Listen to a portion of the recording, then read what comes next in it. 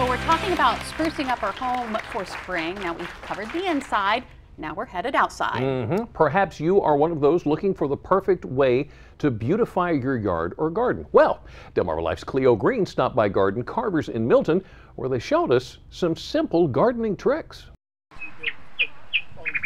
April showers bring May flowers. I think we ought to trim that crepe myrtle away from the house.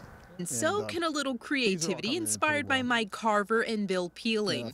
In their garden, you can find daffodils and an assortment of different plants. Mike and Bill are both landscapers who own and operate Garden Carvers, Inc. in Milton. It's a 15-year business that has bloomed on Delmarva. Mike discovered his green thumb when he was a child. As a kid, I used to go out in the woods and just dig up trees and plants and bring them home and plant them all over the yard, and to my parents' dismay. But it was an exciting time, and I've always carried that with me ever since. Mike and Bill spend a majority of their time sprucing up many properties. We do a lot of seasonal maintenance. Now that the economy has taken a turn, we do a lot more maintenance work, which has kind of kept us going for the last 8 or 9 years during the problems with the economy. Mike says he is also artistic in nature and likes to design gardens from the start. Many people, they will feel overwhelmed by the choices that are out there and then what to put in and what will do well in this area. But Mike says if you're up for the challenge, you can beautify your yard in minutes by planting flowers in a container. Mike says an amazing flower container garden like this one begins with a simple method. It's called the thriller, spiller, and filler. So Mike, what are we going to do here? You picked that up with no problem. Now you notice that the container is very lightweight, and especially you have to look in the bottom, make sure there are drain holes, which this one does not have. It has the places where it'd probably be easy to take a screwdriver and a hammer and poke a hole, or take at least a 1/4-inch drill bit and make 4 holes in the bottom. So what do we do next? I like to use a piece of screen. You could use landscape fabric, even small rocks to place over the holes. And what this does, oh yeah, look at that, is prevent soil from leaching out when you go to water your container. Hey, speaking of soil, what kind of soil should we use? What I like to use is a high quality potting soil. This one has fertilizer already mixed in, which is good for 6 months, so you'll never have to feed your plants again after you plant them. Another thing is that it provides good drainage. You'll see these little white specks. It's called perlite. You should see that in your potting soil. It should be loose, and it also should be moistened. If you use a very dry soil during this procedure, as you're filling it, you may want to add water. This one is pretty moist, so we don't really need to do that. Once the bag is emptied somewhat, you can take your soil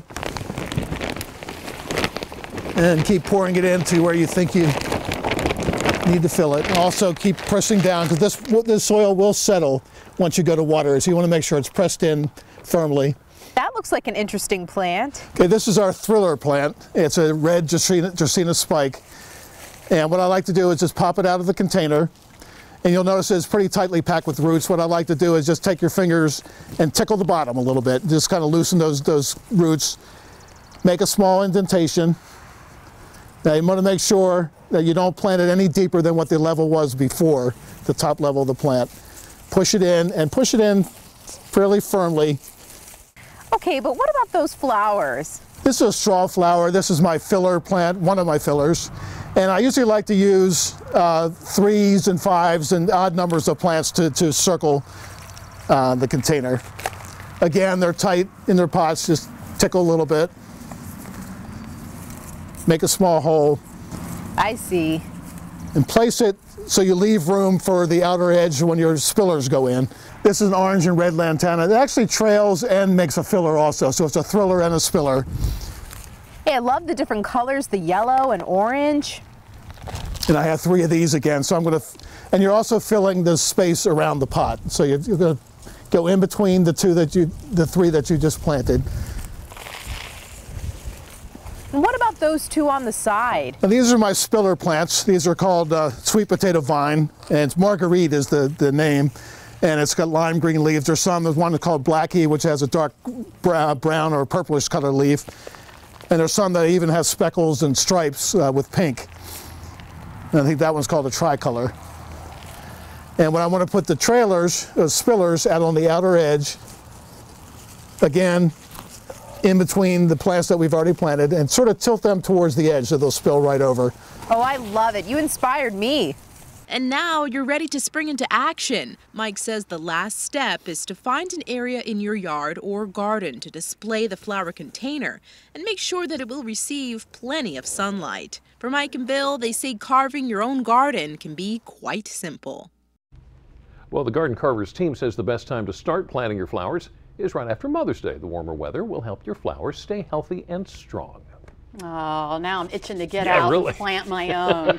Well, from one hobby to another. Up next on Delmarva Life, the story of the man who put together an 18,000-piece puzzle. Wow. What fueled his passion for the project. Plus, find out how mind games like puzzles can really help your health. Talking about health, Dr. Oz has more on the fat in your blood that may be hurting yours. Your body needs, actually thrives on triglycerides. They're the fats in your blood that help fuel your body. But you can get too much of a good thing. And new research reveals high triglyceride levels are linked to increased heart disease risks, especially in women, even if your cholesterol levels are normal or low. So why isn't your doctor talking about the fat in your blood? The plain and simple truth is that we weren't really trained to think that it was that important. The numbers that we were most comfortable dealing with were the cholesterol, the total, and then subsequently HDL and LDL. The studies that have been done on triglycerides have not been as great in number nor as well designed.